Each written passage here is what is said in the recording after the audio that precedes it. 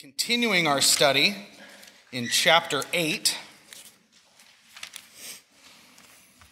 starting chapter 8 today. As you're turning there, would you please pray with me as we ask the Lord's help for today's text. Father, we come to you this morning, a people that are in constant need of your grace and your mercy, and a people that have had that need greatly provided for in the person of Christ. Father, as we go to your word this morning and we see what it is that you would say to us, I pray that it does not fall on deaf ears, nor does it fall on ears that seek just to gain knowledge and an intellectual understanding, but that it would land on our ears and our hearts, that we would not go out from here unchanged, that you would impress on our hearts what it is that you would have us do from the truths that we read. Father, I pray, as always, that the words my brothers and sisters hear this morning are nothing at all of me and my wisdom or knowledge, but all of you through your Spirit. And we ask this in our Savior's name, Jesus Christ. Amen. All right, Hebrews chapter 8, we'll be in verses 1 through 6 this morning. Hebrews chapter 8, 1 through 6. And as you're still turning there, I will read that for us. The author of Hebrews says this. He says, "Now the point in what we are saying is this: we have such a high priest, one who is seated at the right hand of the throne of the majesty in heaven, a minister in the holy places, in the true tent that the Lord set up, not man.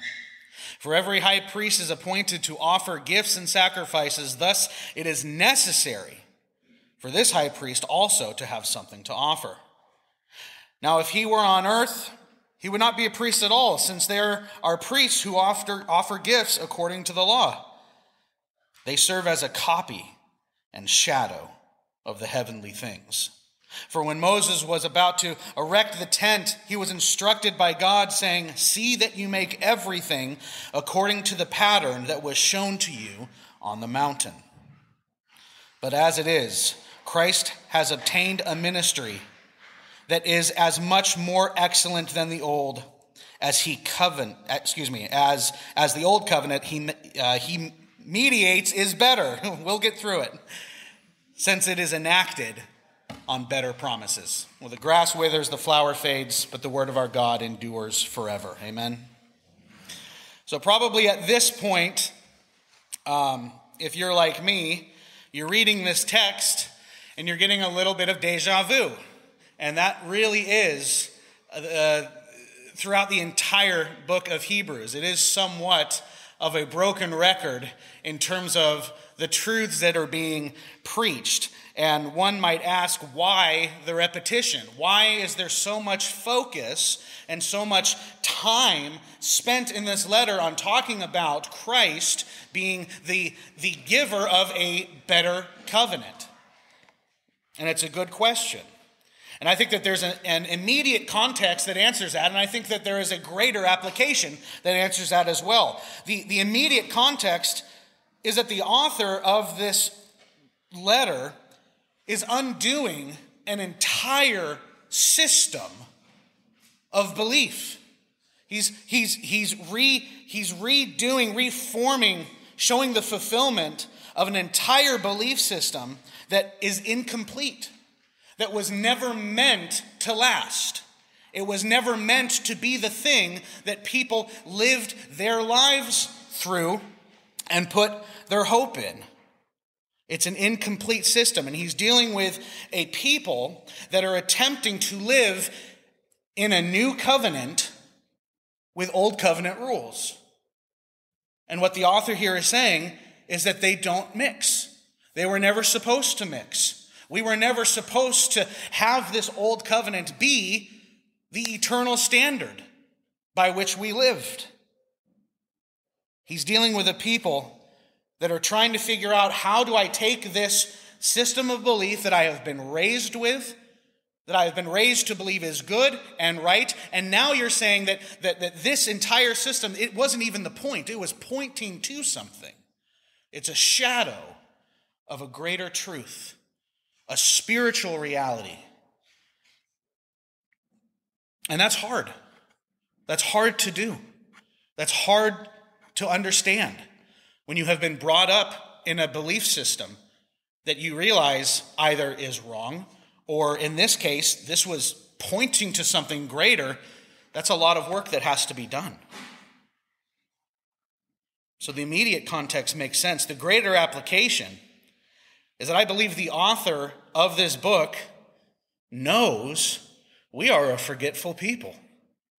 We are a people that have it ingrained in our nature to attempt to hold on to the old covenant way of doing things.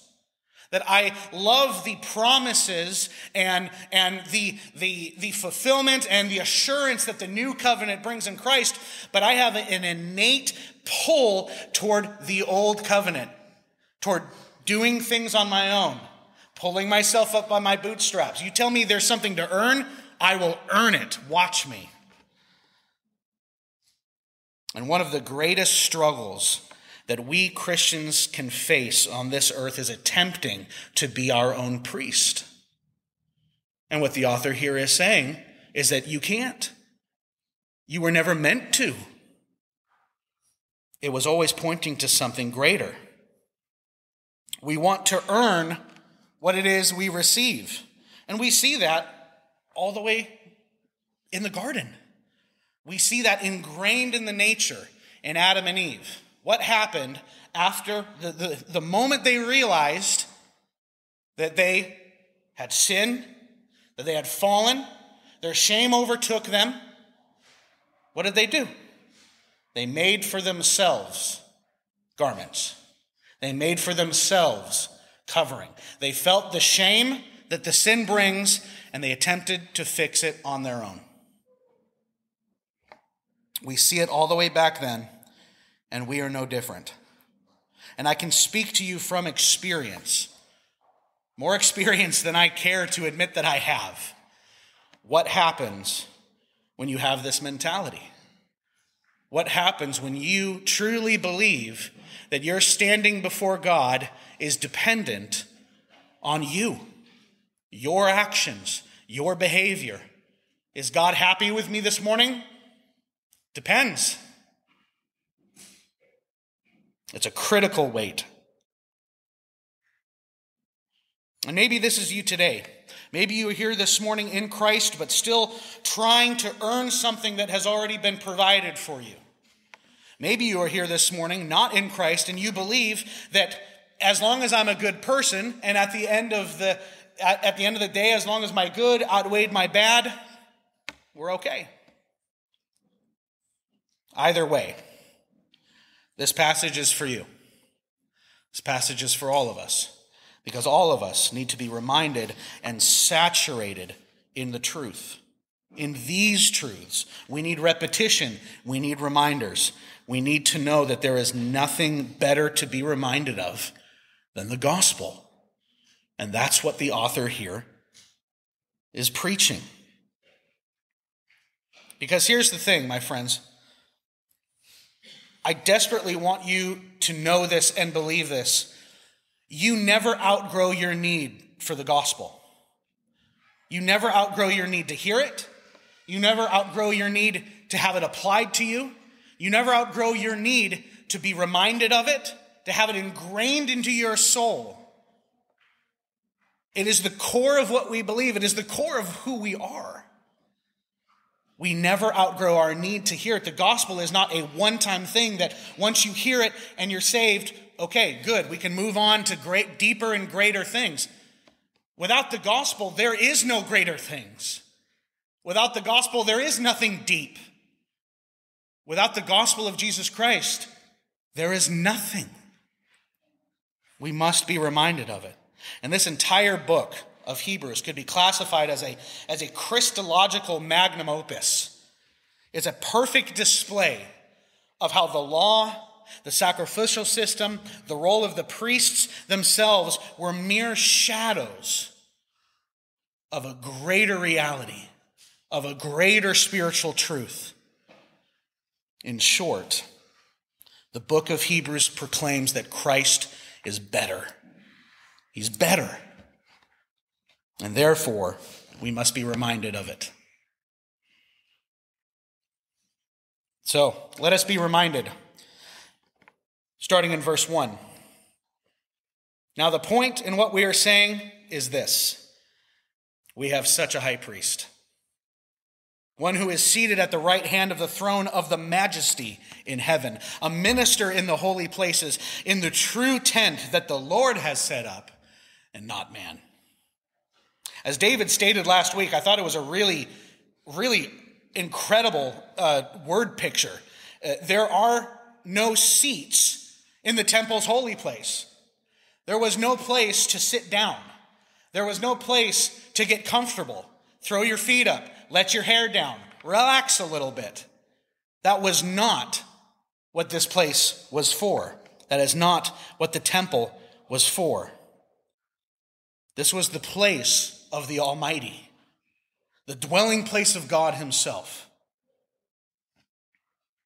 The same God that shaped the world, the same God that gave the oceans their depth, the mountains their height, put the stars in their place in the sky, the same God that last week caused our sky to be riddled with beauty as we saw the northern lights, and it was just a testament to God's handiwork. The same God that caused Isaiah, upon experiencing a fraction of his glory, to say, "Woe is me, for I am undone. I am a man of unclean lips." The same God that said to Job out of the whirlwind in chapter 38, "Who is this that darkens my counsel with words without wisdom? Dressed for action like a man, I will question you, and you will make it known to me. Where were you when I laid the foundations of the earth? Tell me if you have an answer." Whew. That's the God of this temple. That is the God whose presence these priests had a duty to stand before on behalf of the people. Can you imagine entering this presence with the only hope that you have being your ability to follow the letter of the law? That you better make sure you have your I's dotted, your T's crossed, because you are entering into the presence of the Holy One, the Almighty, the creator of the cosmos, and he suffers no jesters in his presence. You remember Aaron's sons? Aaron, the original priest, the one who started this whole thing, his sons Nadab and Abihu, they were consumed by fire in the presence of the Lord because they offered strange fire in his presence. They didn't take it seriously, and they were killed. This is important stuff. And the author of Hebrews understands that his recipients know this. The temple was serious. The tent of the Lord was serious. It was not something you entered into flippantly, which is what makes this statement by the author, I believe Paul, let's just get it out there right now. I think it's Paul. It's what makes this statement so astounding. Not only is this priest in heaven, he's in the dwelling place of God, but he's sitting. He sits there. And not only is he sitting, but where is he sitting? Not in a dark corner of the room somewhere where he can't be seen, not in a prostrate position. He's sitting at the right hand of what the author calls the majesty, the holiness, equal to the Almighty. He sits enthroned in heaven. My friends, this This truth would have been mind-blowing to the Hebrews, who still understood and lived their lives so much in the context of the Old Covenant, that your priest would dare to enter into the presence of God with so much confidence that he walks to the throne, sits next to it. It's amazing. It would have been unheard of. That priest would have died to have the gall to place himself even in the throne room of the Almighty. But Christ is better. Christ is better. It says that he sits enthroned in heaven as a what? As a minister in the true tent set up by the Lord, not by man. What the author is saying here to the people is that all you've known is shadows. All you've known are sinful copies. All you have seen are little glimpses of the greater reality that these shadows point to. All you have seen is an imperfect picture of a perfect truth. And what he's saying here is that the person of Jesus Christ, the priesthood in which he administers, is the clear and the perfect fulfillment of everything that you have known up to this point. It's as if you were viewing the understanding that these truths were pointing to through a vivid dream. That if you ever had a very vivid dream and you wake up and you remember, like right when you wake up, you remember everything, but the longer you're awake, 10 seconds, 20 seconds, a minute, it fades and you lose it and you forget. And then all you have is just kind of this weird shaped sort of understanding of what you had just dreamed. It's like that. That's what the Old Covenant pointed to. It was like a vivid dream pointing to a greater, truer reality. It was never meant to be permanent. The tent was always pointing to the throne where a priest sits who never fails in his duty to minister to his people. He does the work of a priest perfectly. He mediates for his people perfectly. He cares for his people perfectly. He goes to the Father on behalf of the people perfectly. What does Romans 8:34 say? It says, who is to condemn? Jesus Christ is the one who died. More than that, who was raised, who is at the right hand of God, who is indeed interceding for us all.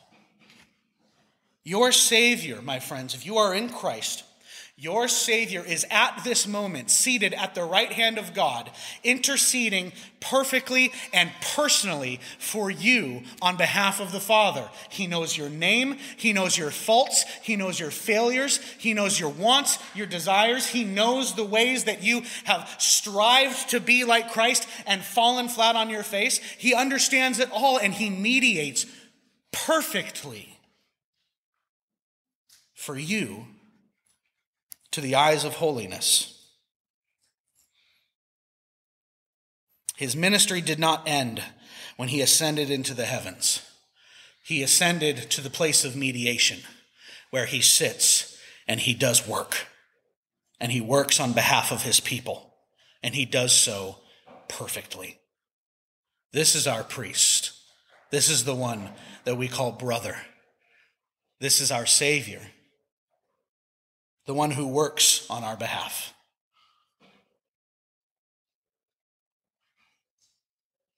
Verse 3 says, for every high priest is appointed to offer gifts and sacrifices. Thus it is necessary for this priest also to have something to offer.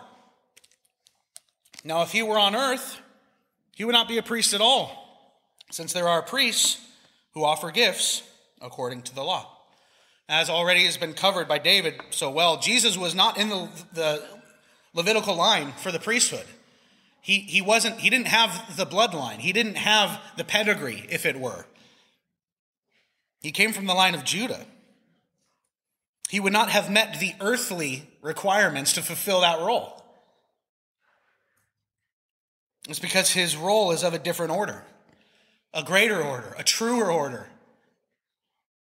What the author is saying here is that if sacrifices were determined by the law, and now in this new covenant we were still bound to the law and the law's understanding of how we are justified before a holy God, we wouldn't need Christ because we have everything here that the law requires. We've got it covered.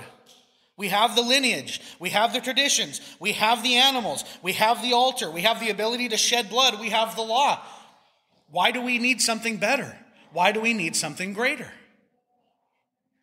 If all it takes is for sacrifices to be made and blood to be spilt, we can spill blood all day. It's not the issue.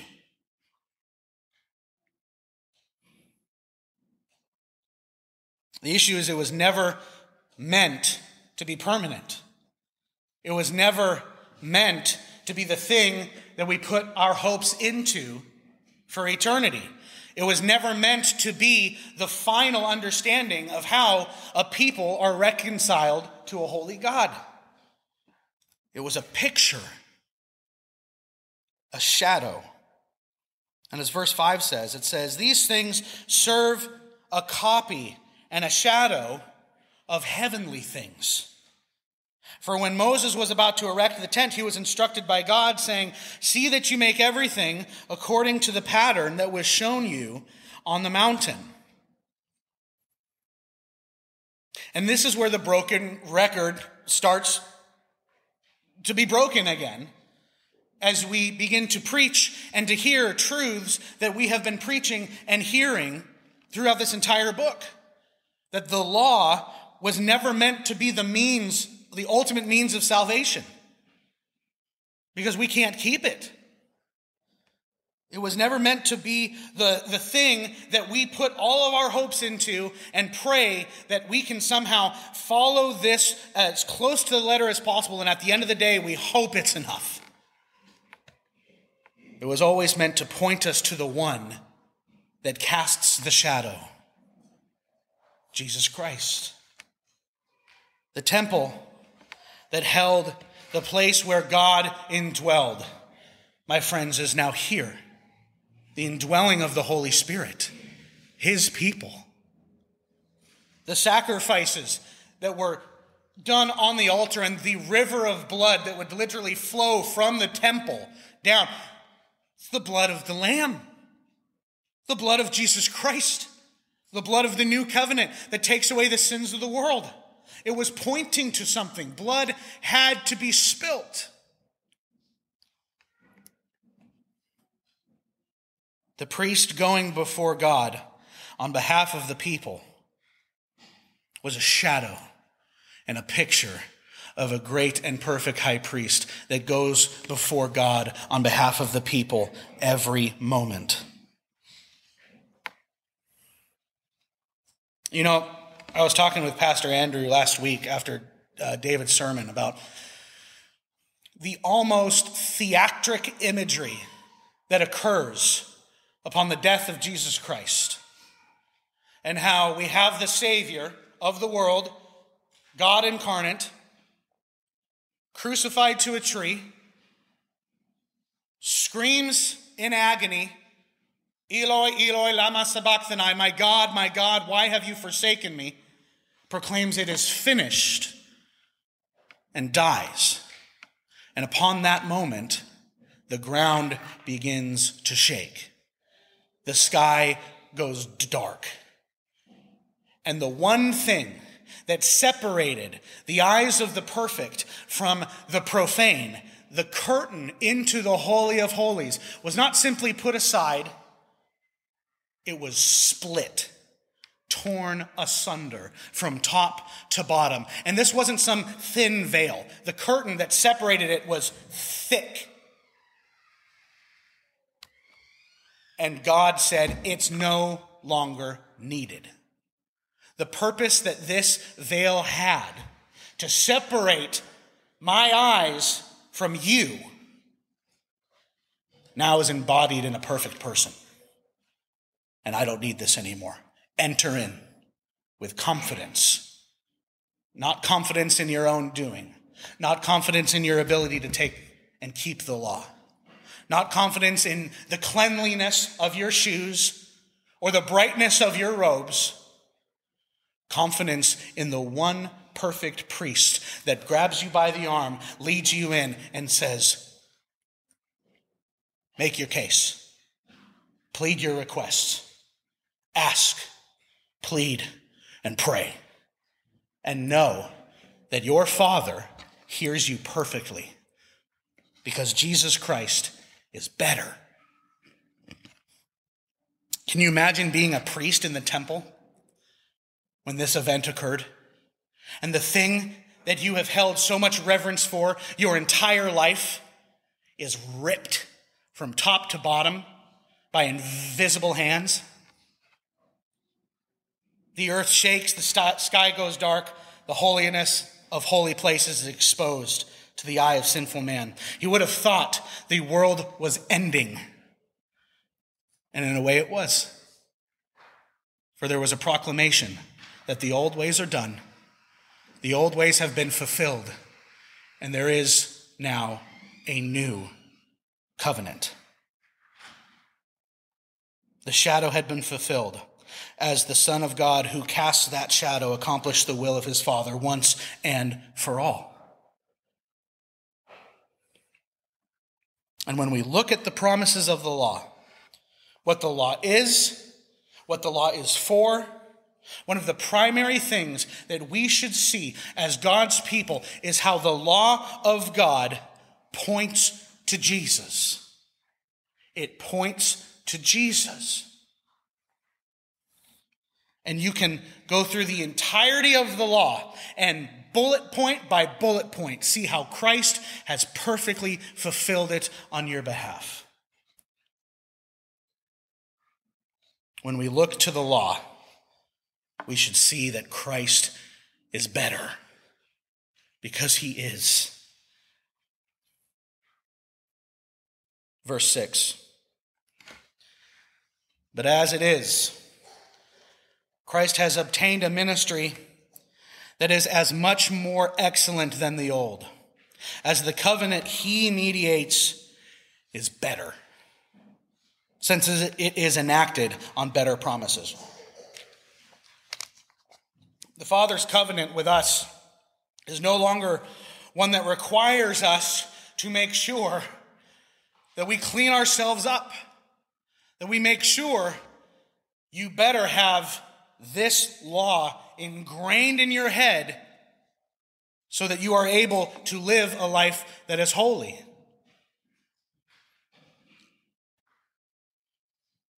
The covenant is no longer one that orders us to pitch a tent, make a sacrifice, say the right words. It's a better covenant. It's a better promise. It's not one that has taken the law and says, okay, no longer needed. We don't need the law anymore because we're under grace.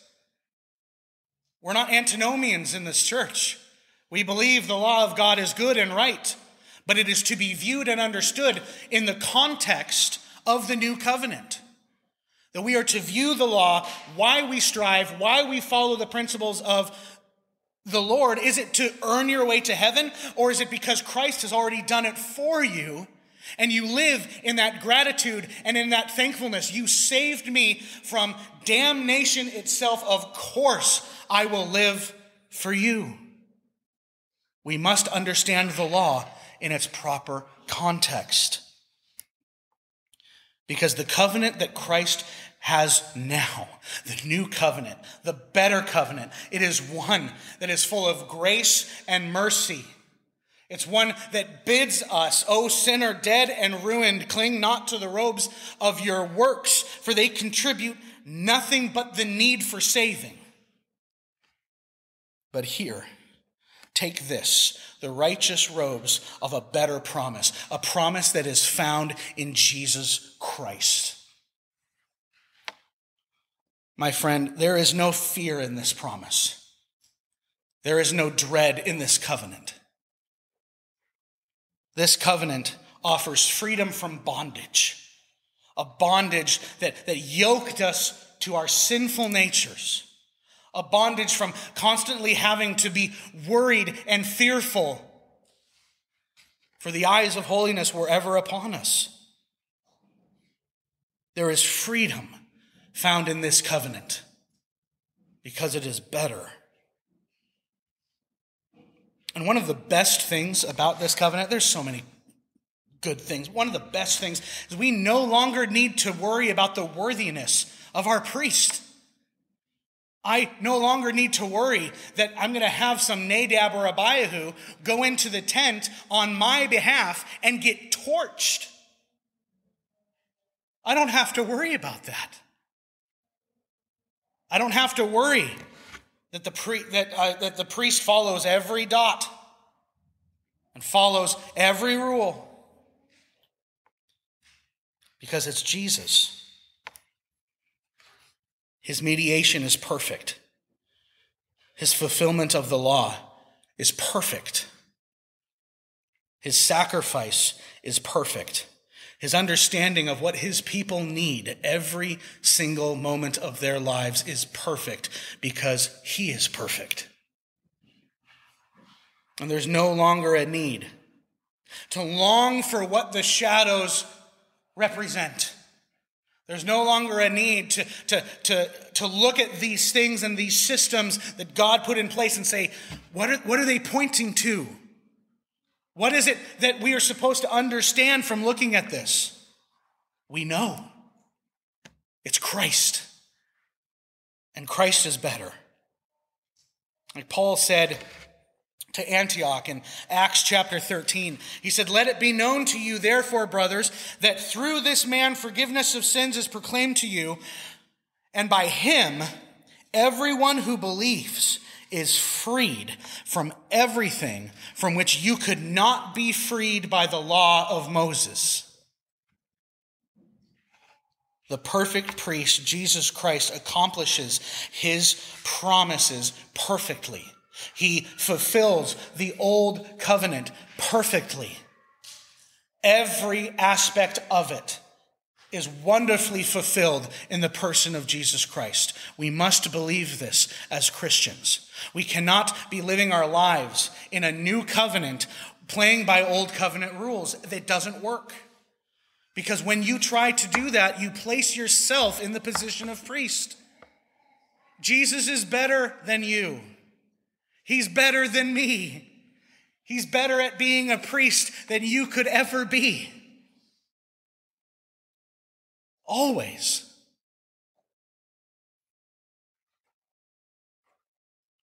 And as we come to a close, it's important, my friends, that as we read through these truths and we are faced again with the repetition of them, we ask ourselves, how then shall we live? If I am called to live a life that is wholly reliant upon the righteousness of Jesus Christ, not my own, if I am called to look at the promises made in Scripture as pointing to a greater reality, what then shall I do? How then shall I live? And I have 3 points of application for those that are taking notes. 2 apply to the Christian, and 1 applies to the non-Christian. First, to you that are in Christ, I would admonish you to not view the gospel as simply a one-time need. Do not put the gospel in a box that you place at the beginning of your Christian walk and it stays there. Your entire life, upon regeneration, to entering in to the glorious gates of heaven, should be saturated by the gospel. That you never outgrow your need to be hammered with the truth of the gospel, that you are in great need of a Savior, and you have had a Savior that has provided so perfectly for that great need. Don't make the mistake, as I did for many years, of just thinking that the gospel was something that saved me, and then after that, I'm on my own. It's not. We are in constant need of the same grace that saved us until the day that we die. Don't fall into that trap. Second, to my brothers and sisters in Christ, don't live an old covenant life in a new covenant reality. It's hard. It's very difficult. Because the weight that places on your shoulders is not a weight that you were designed or meant to bear. It's a weight that has been perfectly provided for in the person of Jesus Christ. And every time you begin to fall back into that lifestyle of thinking, I am responsible for brushing myself off. I'm responsible for making sure that I'm worthy to come to the Father. You are taking on yourself responsibilities that are meant for Christ and that have been fulfilled by Christ perfectly. That does not mean that now we have been saved, we can do whatever we want. Free grace. Grace is free. I can live however I feel like. By no means. We do not sin that grace may abound. We do not sin in order that the promises of the new covenant might be manifest in our lives. Put away your attempts of earning God's favor through sacrifice, because those sacrifices are only shadows. And the true and the better sacrifice has already been made on your behalf, once and for all. Your Savior, Jesus Christ, holds your election, your salvation, your justification, your sanctification, and will see the work done till you are glorified in heaven, because his promises are perfect. Your entire life is held together by the power of Jesus Christ. So live like it. Third, finally, if you are here this morning and you are not in Christ, you are still bound by the rules of the law. If you do not have Christ as your mediating Savior, if you do not have Christ as your priest, then it's up to you. It is up to you to make sure that you have everything the way that it should be. It's up to you to make sure that you make the right sacrifices, you live the right ways, and that you don't sin once. That is up to you. My friends, there's no hope in that. There isn't supposed to be hope in that. Your standing before the Almighty without Jesus Christ is completely dependent upon your life. The law demands what you can't do. The law demands that you be perfect. Not just a good person. Not just living a life that does more good than bad. Do you realize that one of Satan's greatest ploys is to convince you to trust in good morals? If he can get you to be a good person by the standards of the world, he's won. Satan does not always deceive people by causing them to divert into destructive lifestyles, into drugs and alcohol, things of that sort. The vast majority of people he has believing, I live a pretty good life. I do more good than I do bad. And they're on the same pathway to a Christless eternity. The only reality that awaits you is an eternity separated from the love and the peace that Christ brings, and an all-consuming presence of God's wrath and judgment. Without Christ, that is the reality. But my friends, there is hope. There is great hope that is found in Jesus Christ. You have heard us proclaim it this entire book. That at this moment, today, if you find yourself trying to earn God's favor, if you find yourself trying to live a life that's just good enough, I don't care if you are 9 years old, I don't care if you're 90 years old, the rules remain the same. Your only hope of salvation and life eternal after this life is found in the death, the resurrection of Jesus Christ. There is no other means of salvation. Nothing. You can't do it. Buddha can't do it. Mohammed can't do it. A good life can't do it. Nobody except Jesus Christ. So today is the day of salvation. Put away all your attempts to earn God's favor. Repent and believe upon the gospel of Jesus Christ, and today salvation can be yours, and these promises that we speak of will be yours everlasting.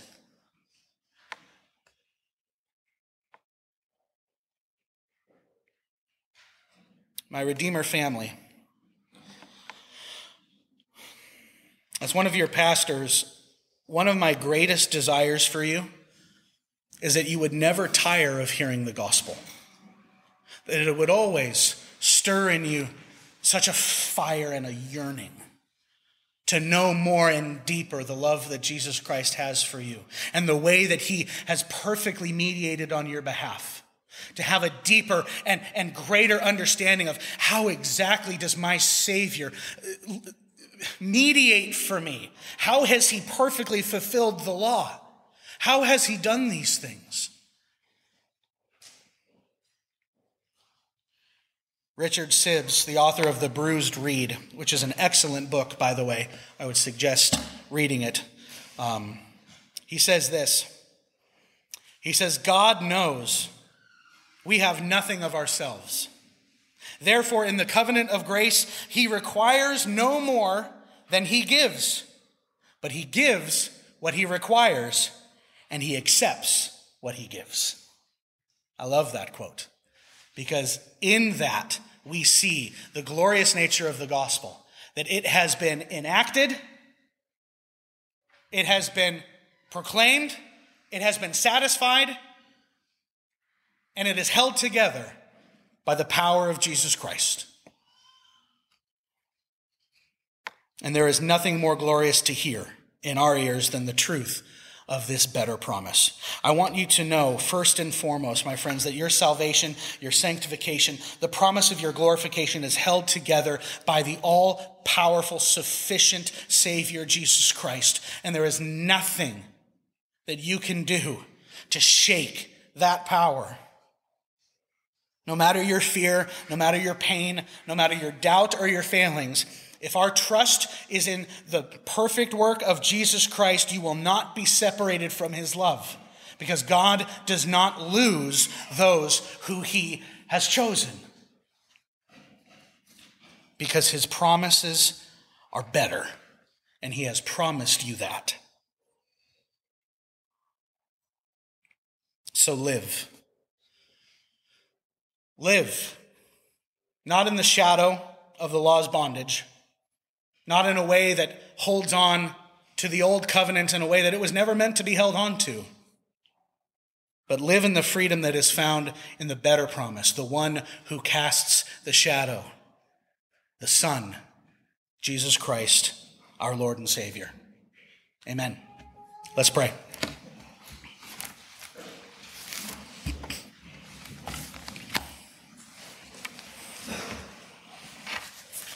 Father, there is no greater truth to have repeated again and again in our ears. Oh, that we would be a people that would never grow tired of hearing the great and glorious gospel proclaimed to us. Father, I ask that you please give us the grace as your people to not leave here unchanged. That we would not presume upon this great grace that we have been given, but that because of it, it would motivate us to be Christians of the book, to be Christians that seek to live their lives in such accordance to the Word of God not because we try to earn your favor, but because Christ has done it for us.